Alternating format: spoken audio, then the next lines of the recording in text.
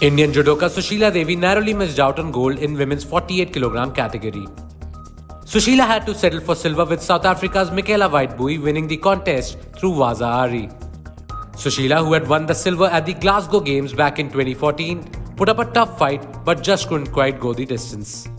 The judoka from Manipur had earlier defeated one of the favourites in Mauritius's Priscilla Moran, but it just wasn't meant to be for the 27-year-old in the final.